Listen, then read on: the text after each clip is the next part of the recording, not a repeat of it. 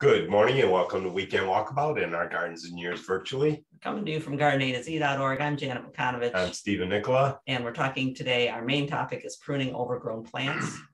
That's us. Wait, it's a little warmer when I go and sit outside. What kind of shoes am I wearing? I don't even recognize. You've got tennis shoes on.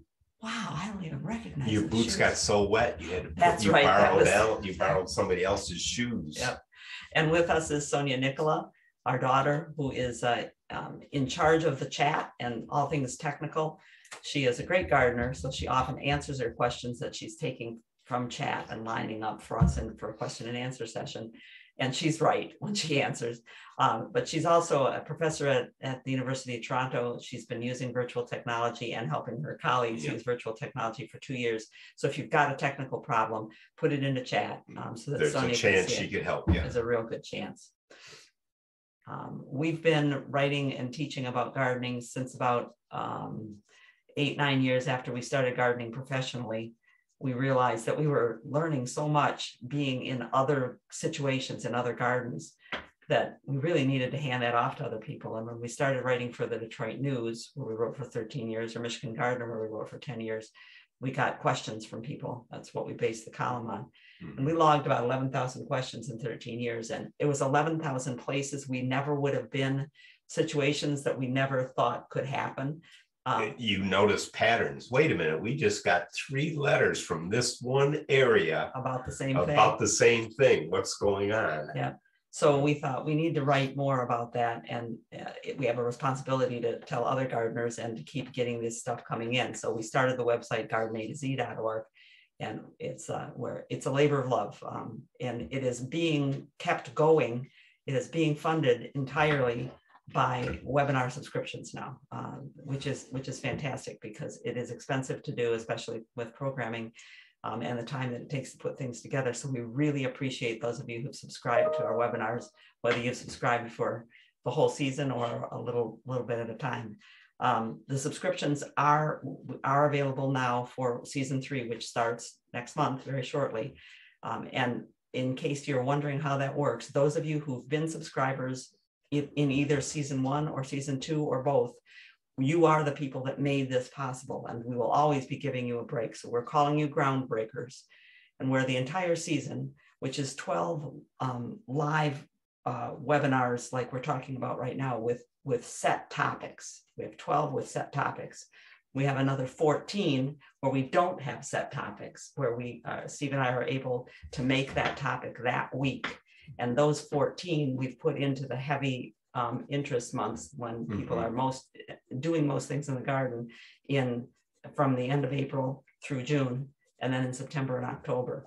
So your subscription for the year, if you are just coming in to us and a new person, then it's $350, buys you all of those webinars. It's 28, 26, 20, I can't even add up. Every webinar that we're going to do. And it gives you access to all 103 webinars that are already in the library that you can look at. But if you are one of our groundbreakers, that whole package, all of those webinars and the library access is $225. And as a groundbreaker, you can extend that discount to one other person. We've kind of done the algebra, and we can let you bring one other person in at that lower rate. But this year, we're also offering that if you'd like to just subscribe to the 12 pre-decided the topics that are set, the weekend walkabouts, there is a package where you can come in just for that, or where you can get a 3 webinar package, or just get an individual webinar. We figure we're now going to handle the administration. Yeah, we'll see whether we can keep up with that administration. We would prefer subscriptions. All of that makes it easy. Well, they're all subscriptions. All of that is on our website, gardenataz.org, under webinars and sponsorships. There's a subscribe page. Just click subscribe on any of our pages, and it'll take you to that listing. Thank you very much for subscribing and for letting me wing that there. I didn't think about what I had to say. And can we also just very quickly, Barbara's clarifying, so it's 26 total webinars. It's not every Saturday. There will also be the alternative options, like some of the special in-person webinar follow-ups. That's right. Oh. That's right. We have 26 webinars. The first of each month, the first Saturday of each month, there is a webinar. And it doesn't matter. And it's a preset topic. Yep. It's on, there's a schedule for those.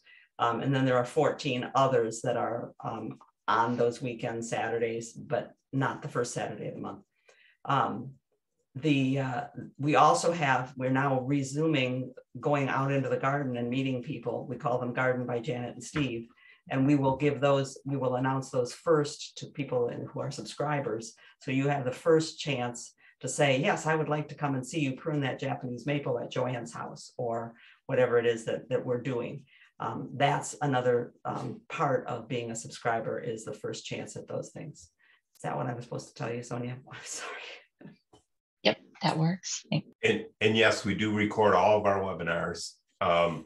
The subscribers, this webinar is public, so this webinar will be on our public YouTube channel on Monday or Tuesday. Or you can find the link on our free webinars page. Or if you're on the private webinars, they're in a private library that when you're a subscriber, you get the links to those. Right. You have a catalog of all of those. Thank you for asking. We start each week in our weekend walkabouts.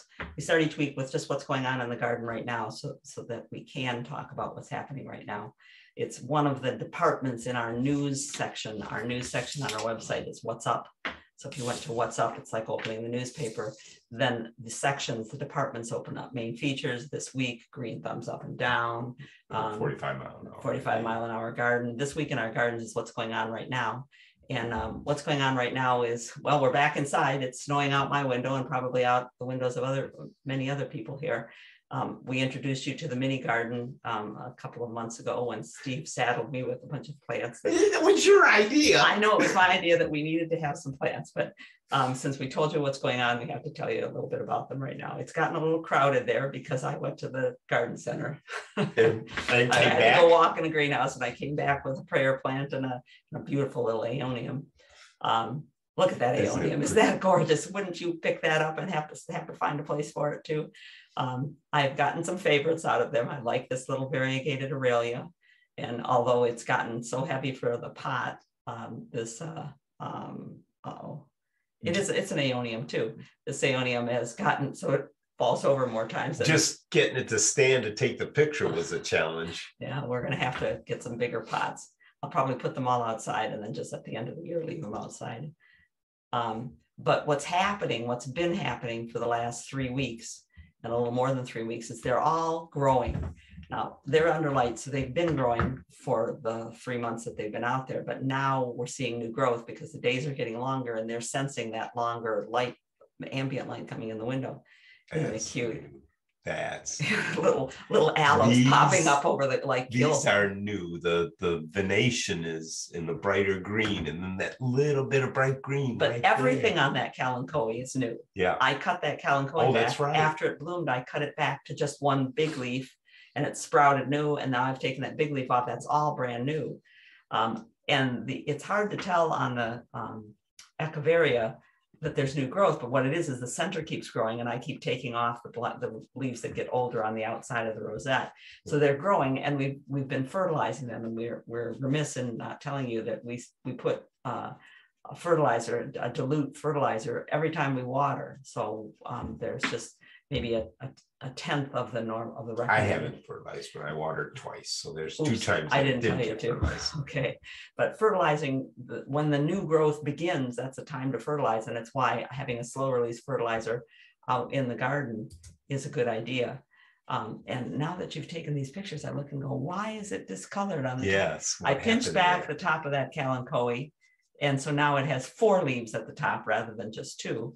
But it wasn't until, you have to look close once in a while and go, why is that discolored? The brownish discolor. Something's going on there. I got to take a better look at that. And this Dracaena, the neighbor was afraid to cut her big Dracaena back that was brushing the ceiling. I said, you can cut it back. And she said, oh, but then there won't be much anything on it. I said, well, you can always stick the pieces and they'll root. They'll root, she said. So of course, when I told her to stick them in sand, they came over to our house with this big bucket of sand and Dracaena stuck in it, that I felt compelled to make sure that I kept it in case her other plant should die. Yeah. That sprout showed up on the 1st of March, just like things do. March is when things resume growing, and now it's time to get going here. And they're doing sneaky things. I can see it. This guy, this fern is driving me crazy because it really wants it more humid than we've got. Can you see that? See that feeler going across? That little. Can you give me back there? Yeah. See it going across? That's an air root. And it's reaching over into the African violet also likes it moist, so it's been watered more often than the others have. So and goes, it's reaching over. Hey, so buddy, can you share some water? Yeah. I love watching them do that. Okay, so inside, we've been inside, but also there were several nice days that I was outside this week. And I've got a class after we're done here in the webinar. We have a workshop at Tollgate. And it's a hands-on dividing. I said, oh, well, I'm going to grab some of the things that need dividing out there. This is a butterfly bush that was a seedling, and it's a particularly nice seedling. Given the choice of 5 butterfly bushes within the yard, the butterflies all come to this one. I don't know. They do. They do. They come to this one. And it's just a seedling off of one of the others. So I said, well, we need to make more of this one. So I dug all the way around it. You can do the pointer, Steve, because I keep clicking too many times.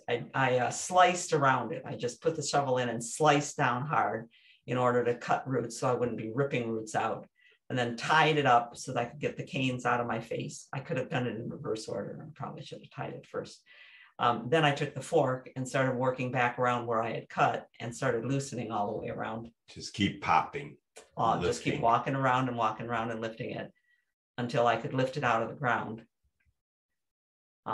And I tell people it pays to know what the roots are that you're looking at. I know that butterfly roots are wide, shallow, very wide and shallow. Very wide. And very woody. I'll be able to make at least 3 or 4 shrubs out of this one. That will come later when we show you that's how that's done. Yeah. But I used the loppers and lopped off those roots that went beyond where I was cutting and followed the root that's off to the right until, well, it got tangled into the juniper roots. It was over here. Chances are good that that root went twice as far as you see right there. That's how these plants can manage in the drought. Yep. They are culling from a long way around. I also needed a piece of peony.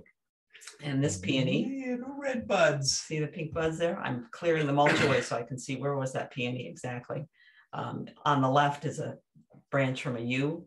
That peony was beginning to make the yew hollow out on that side. It's gotten too big. So I'm not going to take the whole peony out of the ground. I'm just going to slice right across the middle of it. And I needed to find the middle of it to take out the part that's closer to the yew because I don't want it killing the yew. This yew is a star of today's program. So it comes up along with some bulbs and a worm. I see a worm there. And the bulbs can move now too. So might just as well, I dug up a clump of galanthus, the snowdrops are laying there with it. Because those can be divided.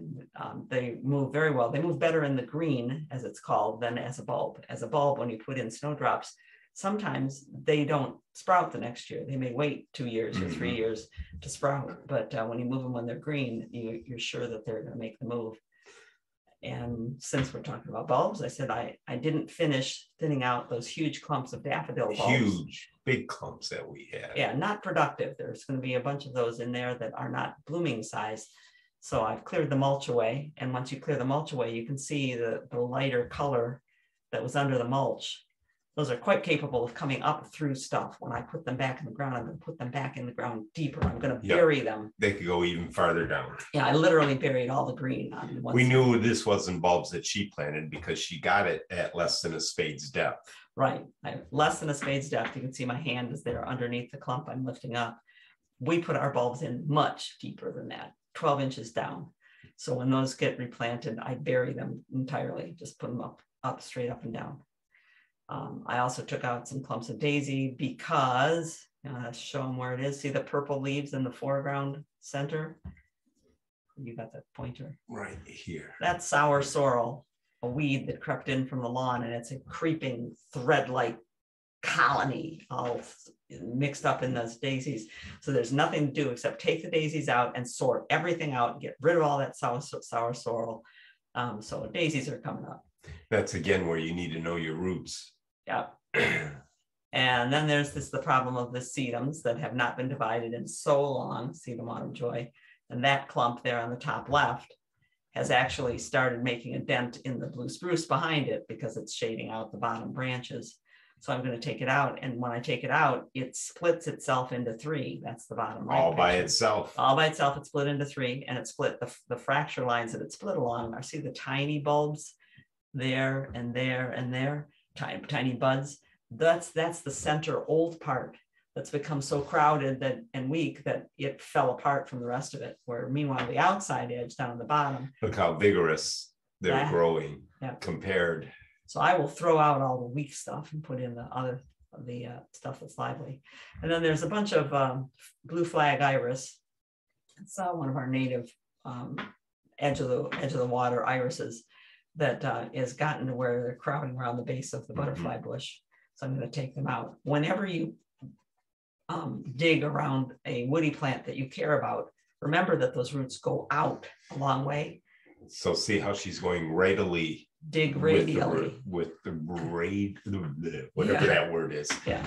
Well, move that butterfly bush, dig across the roots like I was doing. But if you want to save it, then take the iris out by digging radially and taking out pie-shaped pieces. You're much less likely to be cutting roots. You still will, but. Yeah. And then last but not least, I got some perennial geranium out because I need to show people underground runners. And I've heard people say, boy, I wish things would start growing.